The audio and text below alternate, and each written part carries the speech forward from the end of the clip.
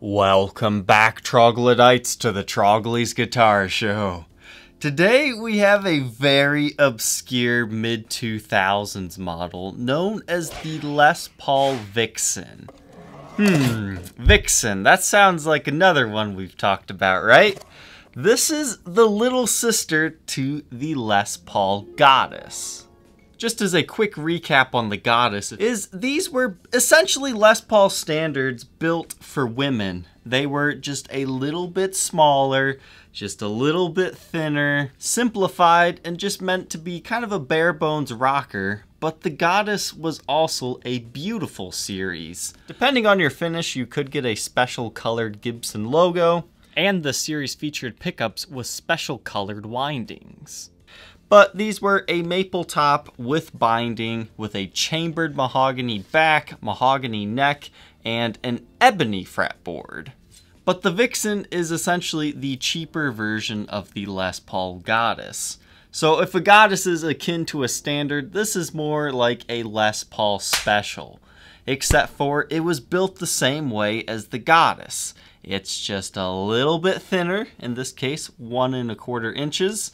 And a little bit less wide. So normally you're at 9 inches here, you're at 8.5.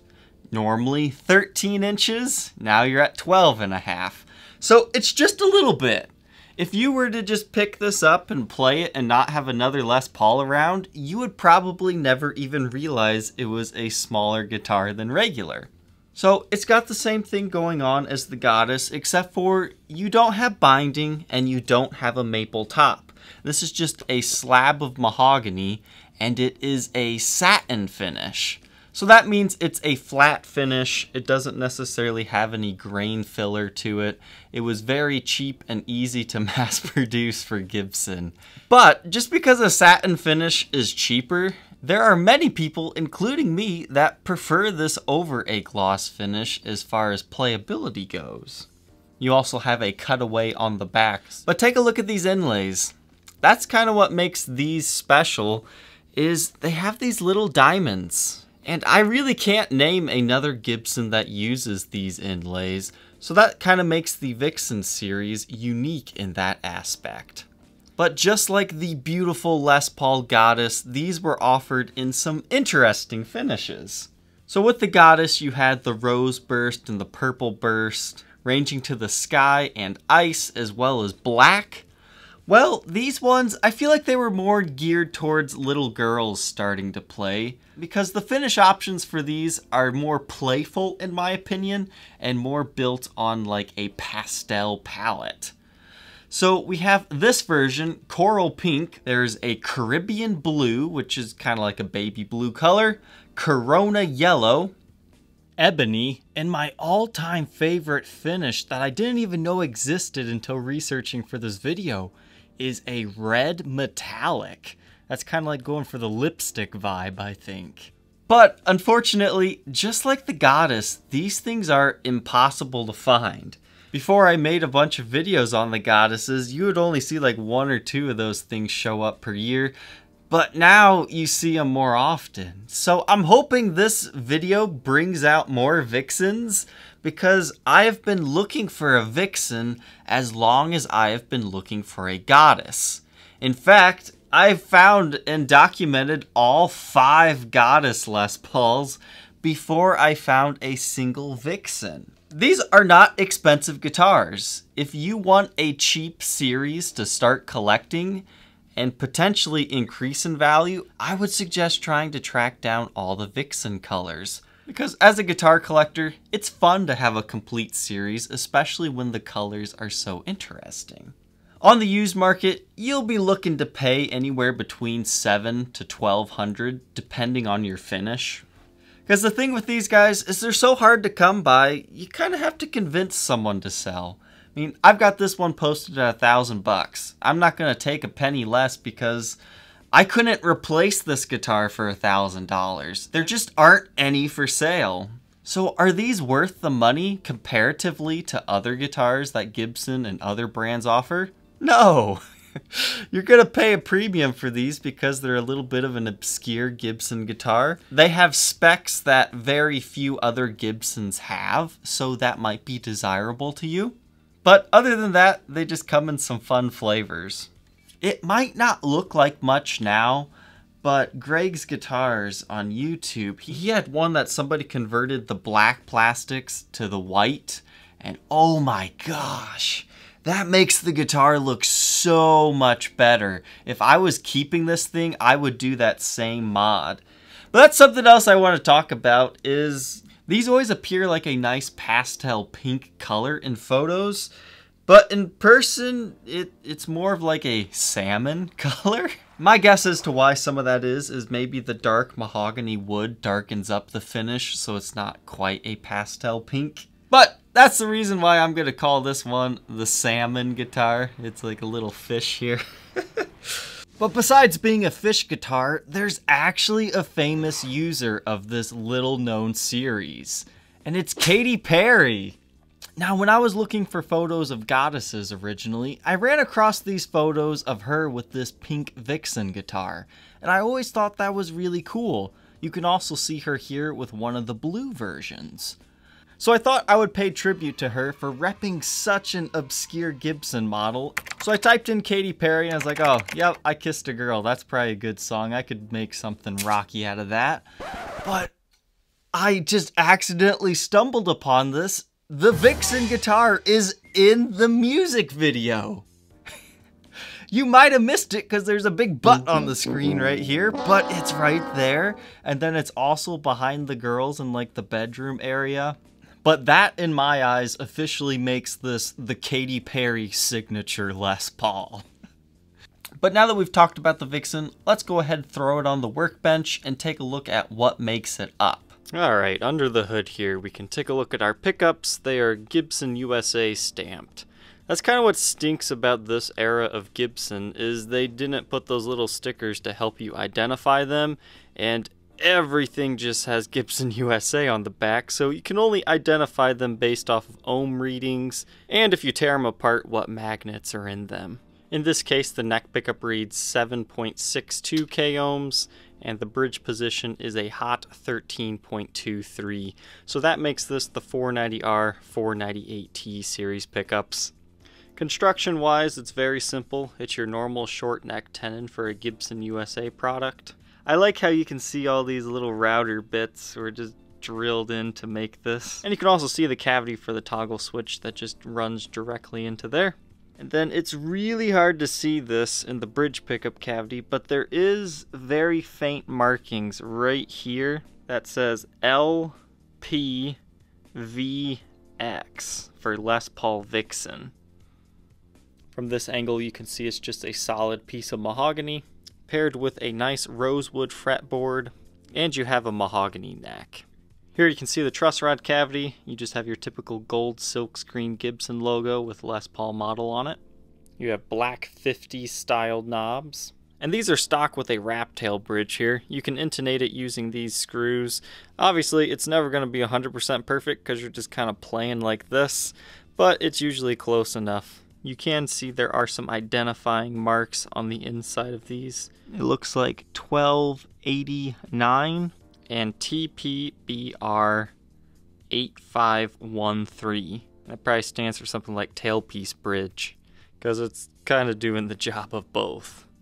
Backside of the guitar, unlike the Goddess series, these just have regular Grovers, whereas the Goddess has the top locking Grover tuners. You've got your serial number, Made in USA stamp, slim 60s neck profile, and inside the backplate, this is really interesting. The Les Paul Goddess is like a chambered Les Paul standard. But since this is a special, I was kind of surprised when I opened it that this is a super crammed little control cavity. I mean, I've had to work on a Goddess before, and it was kind of nice because the chambering made it so you at least had some room, but that's pretty crammed in there. But you've got 2 Gibson branded pots with all the associated wiring.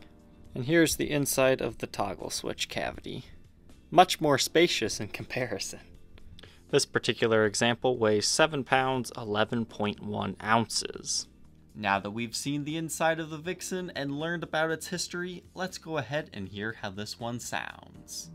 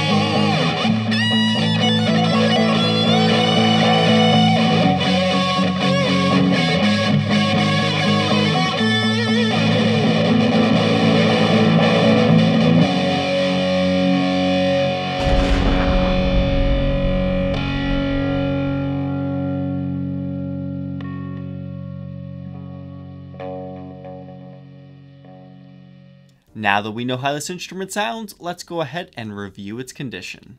This Les Paul Vixen is in very clean condition. It just has some very minor wear and tear. Face of the headstock, you're in good shape. You just have like some very minor string change scratches. Your truss rod works fine. Pretty much the only major flaw on this guitar is you can see where the headstock veneer was applied. Around the top of the headstock, you can kind of see that black area. I mean, that's completely natural, nothing's separating. It's just because the satin finish has started to expose that seam line. So you don't really notice that while playing it. I mean, maybe a little bit right here, but nothing to worry about. Rosewood fretboard on this one. Frets show very minor wear, hardly any at all, with your beautiful diamond inlays. The face of the guitar is in great shape. Again, you can see through to the wood grain, which kind of adds to the whole salmon vibe to this guitar, because it's just like a piece of salmon, I guess. Got your master volume, master tone control, and your original pickups in here with wrap tail piece. Back of the headstock, serial number 00496310. You can see you've got a little bit of edge wear to the side of the headstock. It looks like it's scuffed up against something briefly. But other than the previously mentioned veneer lines, everything else is looking good here. Got a nice slim 60s neck profile. I don't see any major impression marks on there. And the back of the guitar is also in great shape. And same story as the front. You can see through to the wood grain. On the side here, you can just barely start to see the neck join line, which is also very common. And you've got just some very light play wear along the edges. We're coming up on a spot where there is a very small impression along the edge here. And that is right here. You kind of got to hit it in the light just right. But besides that and the veneer line on the headstock, this thing, it's probably just as good of condition as it was brand new. We'll take a quick look under Blacklight. Due to this being a satin finish, if one of these gets played at all, it'll start to wear or it'll start to turn into a glossier finish. It looks like this one might have a little bit of stand rash right there, but thankfully that's not visible under regular lighting situations. So everything's looking good along the edges. This thing has definitely not been handled too much. Once again, this looks like something stand related to me, or maybe the finish has been rubbed in like a gig bag a little bit. But again, it's easy to wear the clear coat off of these. But thankfully the neck is looking in good shape. No breaks, cracks, or repairs. And everything's looking the way I'd want to see. All the Vixens were originally issued with gig bags, and due to their decreased body size, it can be hard to find a proper fitting case, but I have upgraded it to one of the TSA Latches SKB cases. These are some of my favorite aftermarket cases. I love the way these latches feel. So to shut them, you just simply close them like that. It's so easy. But to open them, there's just a little lever underneath them here that you just press and then it opens. You don't even have to press it, you're basically just lifting this thing up. So I love those latches. They're secure but easy and friendly to use. But as you can see, you have 5 latches on this case and it's been used. It's got some scuffs and scrapes on the outside, but it does the job. The interior is black. And again, the fit isn't perfect, so I'll give you some extra bubble wrap to tighten up the fit. But it's way better than a gig bag. You also have a nice large storage compartment here, and the case key if you wish to lock it. Here I'll demonstrate the fit. Up and down, there's quite a bit of room to be desired for, but all you really need is that little bit of foam block down there, and it's perfect. Because once you do that, the side-to-side motion will be just about perfect. If you think you might be interested in being the next owner of this Gibson Les Paul Vixen in the coral pink finish, feel free to check out that link in the description that will take you to the Reverb for Sale ad. Thank you Troglodytes for watching. Don't forget to like, comment, and subscribe, and we will see you on the next episode. Take care.